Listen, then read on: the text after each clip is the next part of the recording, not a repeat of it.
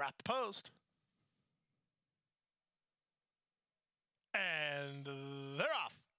Miss Clipper begins well. Ascertain gets a good enough beginning. She's second, while as Miss Clipper crosses over ahead of her, and Ascertain had to tap on the brakes, and so did Gianna's Gift. Miss Clipper gets clear. Here's Trapped at Sea on the outside. Second, Saez wants off the inside with Ascertain. He gets where he wants now, 3 wide. It took him about 1/8 of a mile to get there. From fourth and Gianna's Gift, out wide on the course, Copper Fox ahead of Natasha Fatal, and Faith and Hope is last. Trapped at Sea takes over for a 22-4 opening quarter speed. On the outside, Ascertain is now the nearest pursuer, second. Back to third is Ms. Clipper. Up on the outside, fourth is Copper Fox. Then inside fifth goes Gianna's Gift.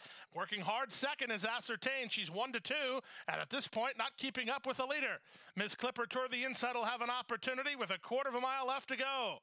With the advantage, it's Trapped at Sea. Ms. Clipper, Ascertain, fully extended, trying to put her best foot forward late in the game with 3/16 to go.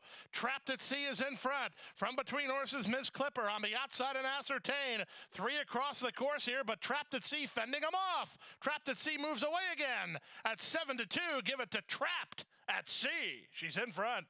Miss Clipper second, Ascertain third, and Copper Fox fourth.